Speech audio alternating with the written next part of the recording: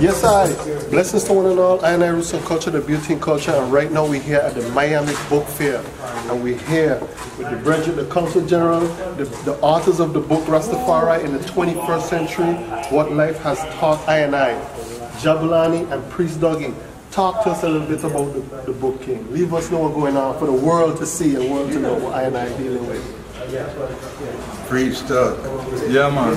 Well, it's a historical compilation, you know, telling the story of the ancient who created what the world knows today as reggae music, what the world knows today as Rastafari.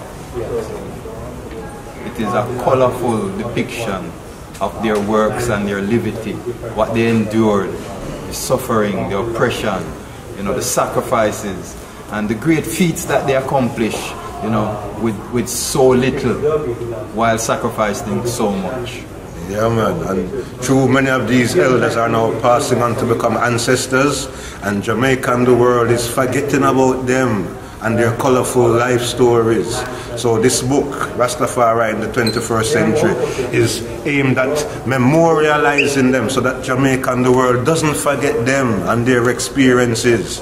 And for people who want to know what Rastafari is all about, this book explains the cultural mindset and the political worldview of the original elders to show that their mission is still unfulfilled and needs to be fulfilled by us in this generation. But only if we do what Priest Douggie loves to talk about, do a sankofa.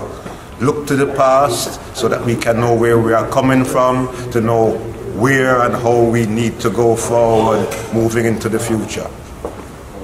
So where can we get the book and thing for now? Well, if you want to order the book now, you can Zelle me. If you have Zelle in the United States, you Zelle Roots Foundation at gmail.com. That's ROOTZFOUNDATION, Roots Foundation at gmail.com.